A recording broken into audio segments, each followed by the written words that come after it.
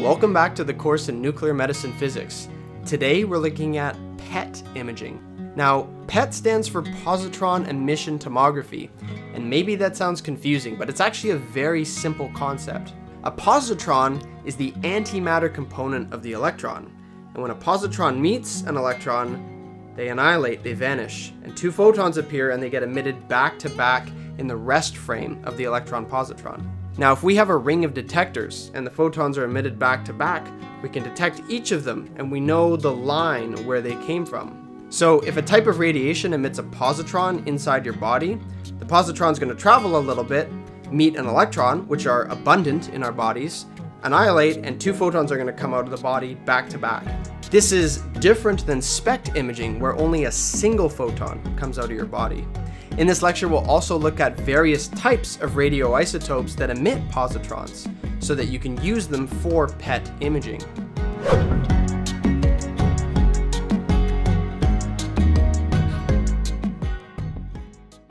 So we're going to give a number of talks here in multiple parts, going through the wonderful technology and practice and art of PET imaging.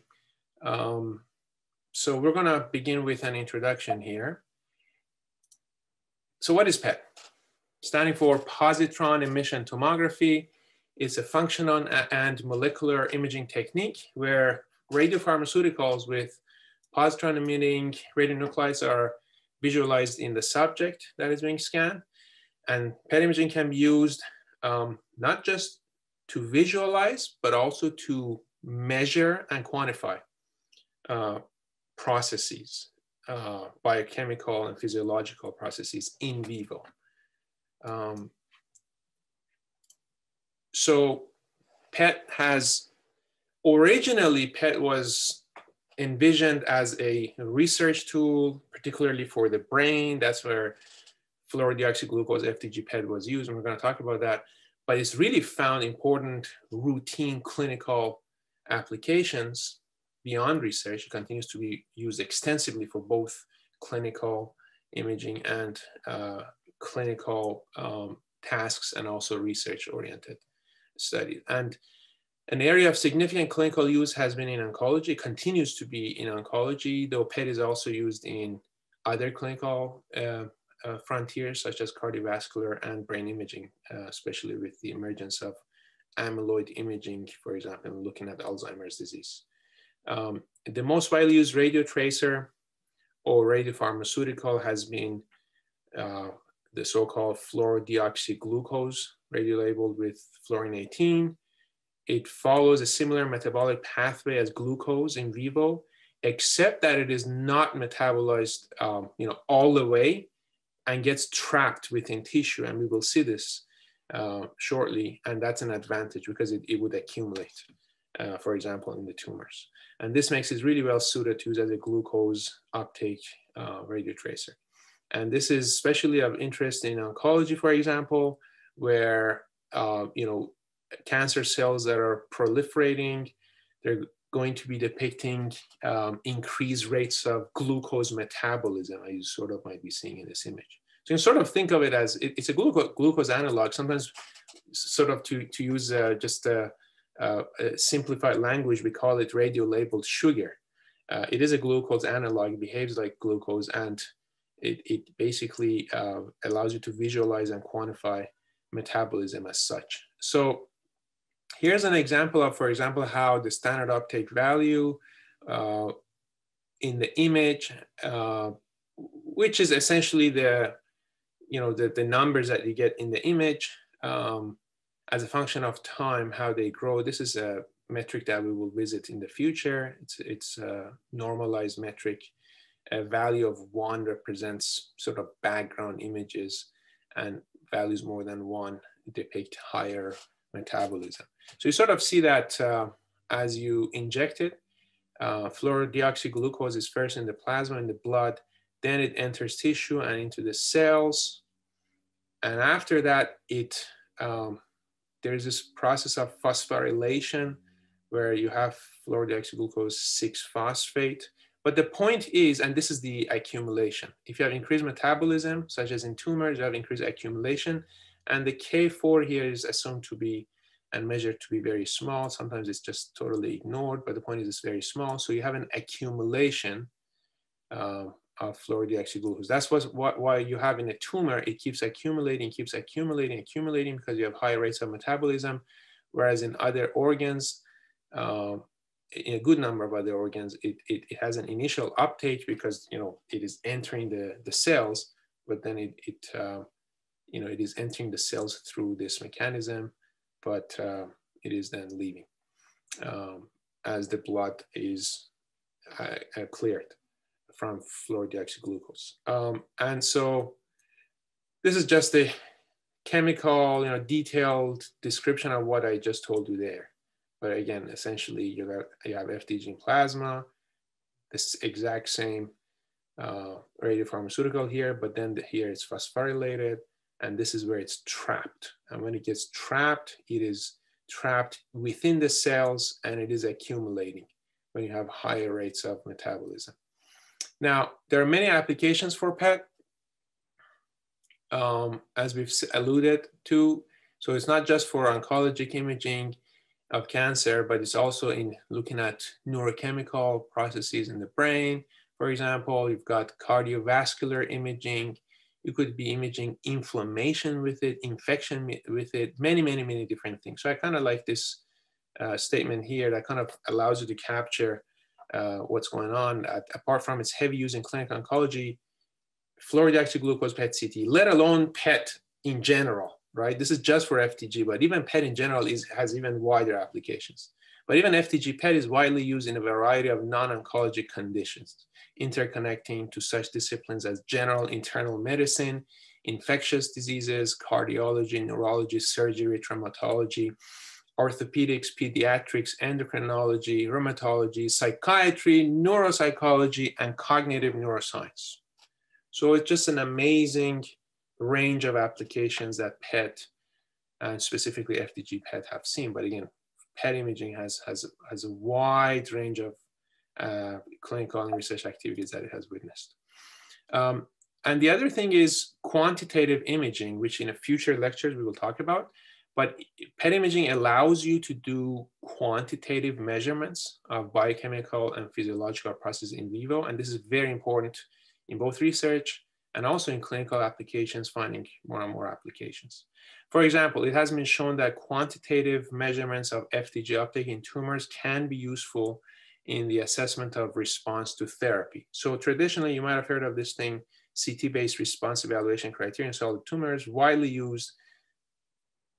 There's been a lot of interest in the past years on this thing, for example. This is just one example, but using PET essentially to assess response to therapy. Let's say if a patient is undergoing chemotherapy, if you do PET imaging before and after therapy and looking at the numbers, does that allow you to better assess whether the treatment is working or not? And would that allow you to better modify and plan for future therapies? So let's talk about some of the fundamentals and the physics of positron emission, because at the end of the day, that's what it stands for, positron emission tomography. So let's see what positron emission is about. And again, in some of the earlier lectures, Carlos has talked about some nuclear reactions, etc. But this one is the one that we're going to focus on today, where you have a parent radionuclide that emits to a daughter radionuclide. And in this process, a positron is emitted, and essentially you have a proton that has been changed to a neutron. That's what happens. So that's why the total atomic number, the total atomic mass remains the same, but the atomic number you sort of see goes down, right? Because you've lost the proton, but you gain the neutron, so the atomic mass remains the same. And so you emit a positron and a neutrino. We don't image the neutrino. It's very, very hard to measure neutrinos. That's a whole frontier on its own. But the only real practical implication of the fact that neutrinos are emitted is that the final kinetic energy of the positron and the neutrino is shared between the two of them. So the positron could be emitted with a range of energies, with a range of kinetic energies. So it's not possible to predict, which one are we going to get here, but you can get a range of positron emission energies. And then what happens after that? Well, so after that, the positron travels a little bit within tissue, and it is slowed down, okay?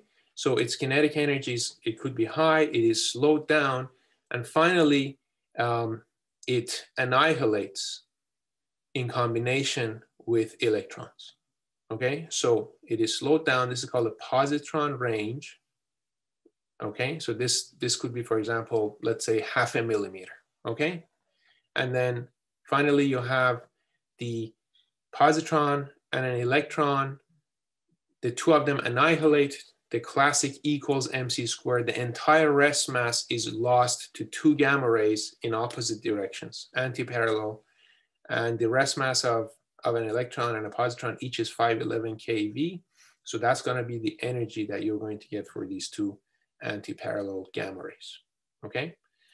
And so this is, again, just showing the same thing, where you've got the positron after a small positron range, again, sub-millimeter typically for FDG, for fluorine-18, but could be more than 1 millimeter for other radio tracers. And then after that, you've got these 2 anti-parallel gamma rays. And then you get these 2 photons, and you have detectors all around the patient, for example, that are able to say, hey, wait a minute, I got an event here, I got an event. These are arriving at almost the same time. Therefore, these must correspond to the same event. Therefore, I can draw a line of response.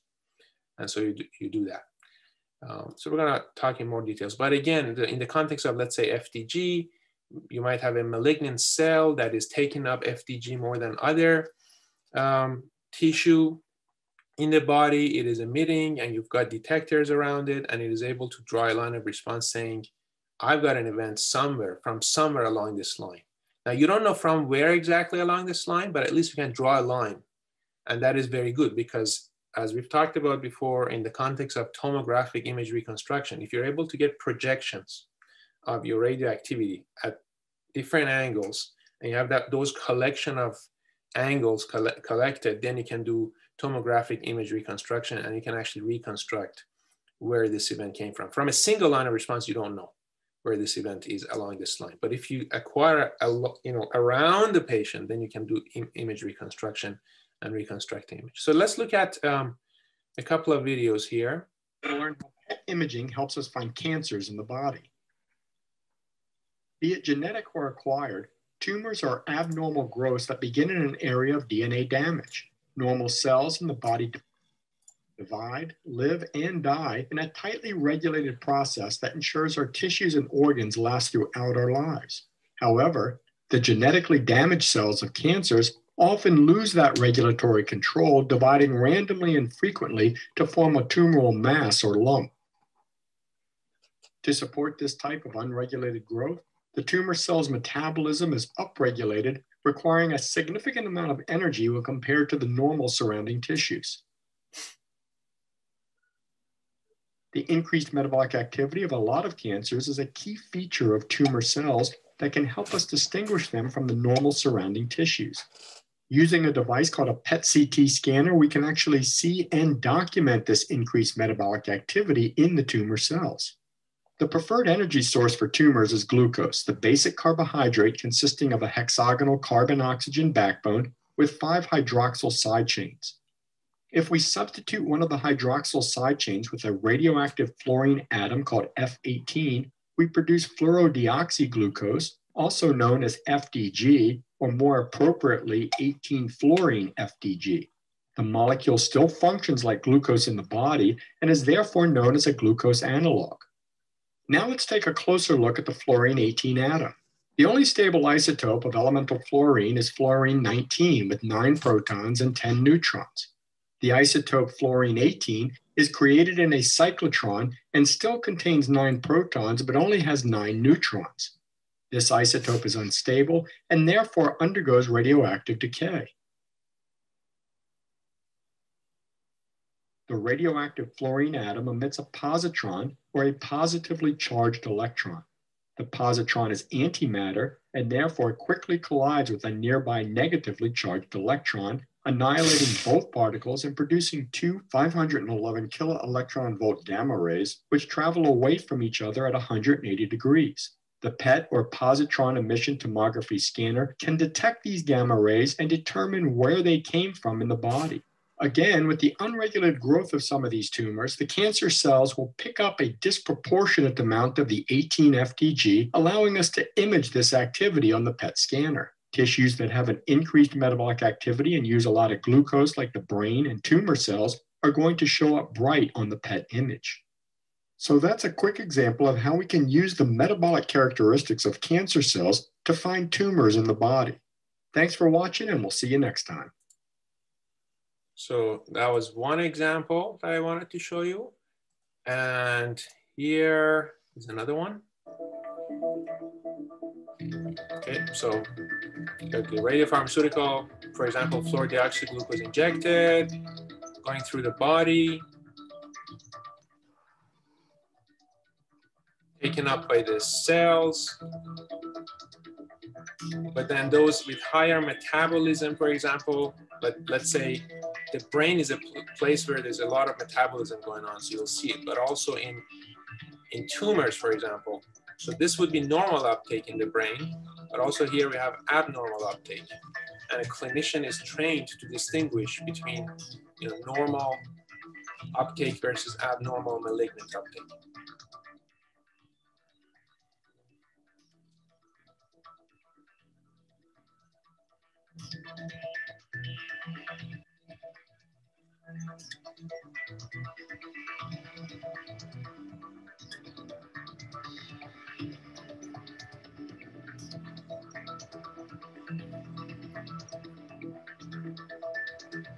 Just some examples of many, many different applications. Again, these are very, for example, selective examples, right? So we've got 4 examples of 4 isotopes, carbon 11, nitrogen 13, oxygen 15, and fluorine 18.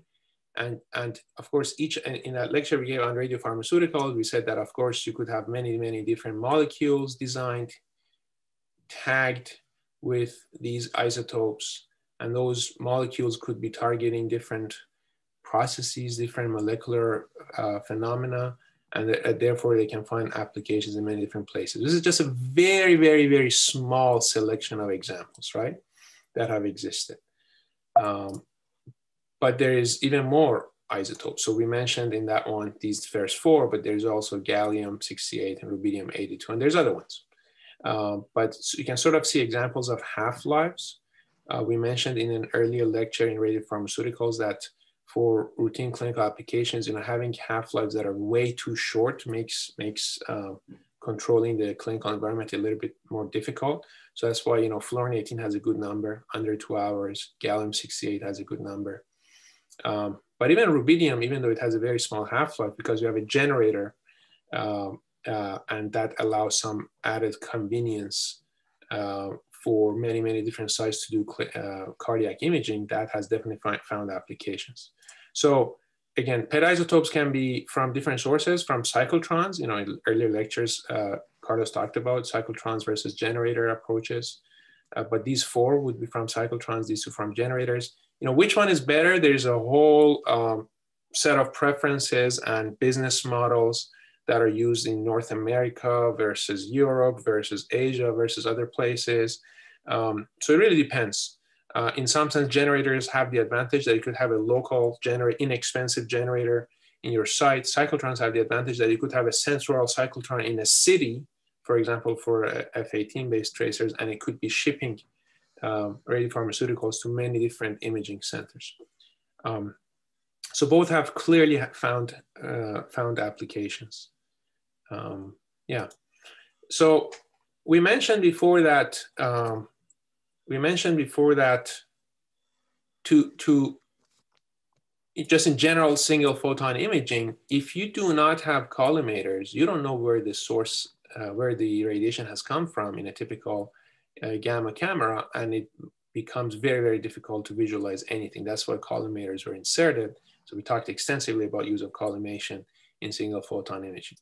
But the beauty of PET, and this is one of the most fundamental advantages of PET, is that because you have two gamma rays, not one, so it's not single photon imaging, it's dual anti-parallel gamma photon imaging, gamma imaging, is that, you know, if you've got a circuitry that tells you, well, I've got an event in one detector, I've got an event at almost the same time in another detector, you could draw a line of response between them.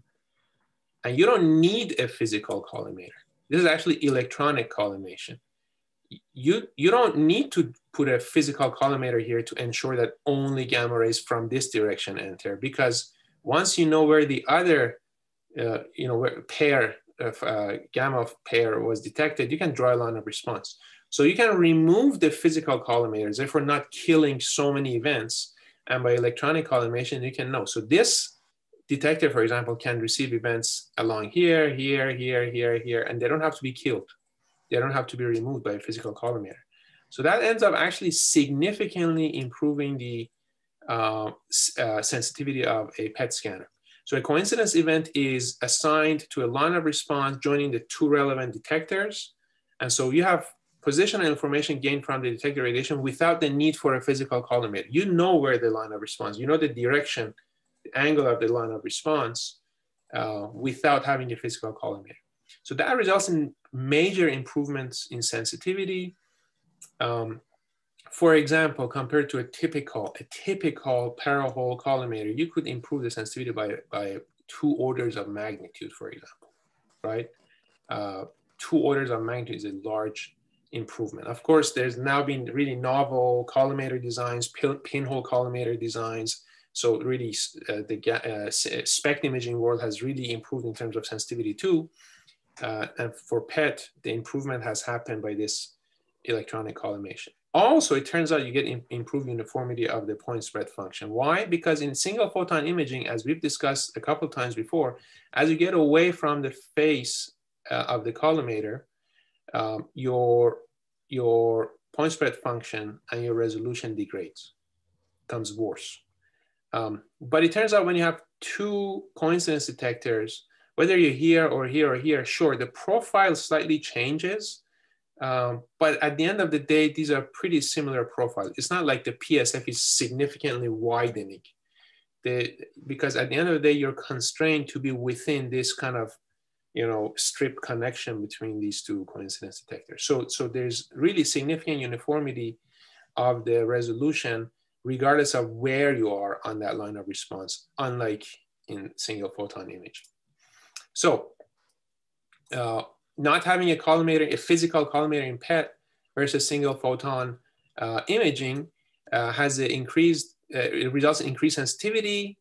Of course, a collimator in single photon imaging can be adjusted to, for example, improve sensitivity. But when you, for example, increase its sensitivity, then as we've learned before, then the resolution degrades. Or if you try to improve the spatial resolution, the sensitivity degrades. There's a trade-off.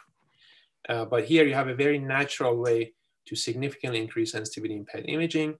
Also reduces non-stationary or depth-dependent resolution, whereas in single photon imaging, the blurring gets poorer and worse as the source to collimator distance increases. So what is the major challenge with PET? Why are we then not just doing everything with PET? Why are we not just switching over, to put it very simply, in a simple-minded way? Well, this is so great, why not just do it all the time? Well, the major challenge, or a major challenge in PET imaging, is that unlike single photon imaging, where the energies tend to be definitely lower, we're typically looking at, let's say, 140 kV for technetium, or let's say 208 for lutetium.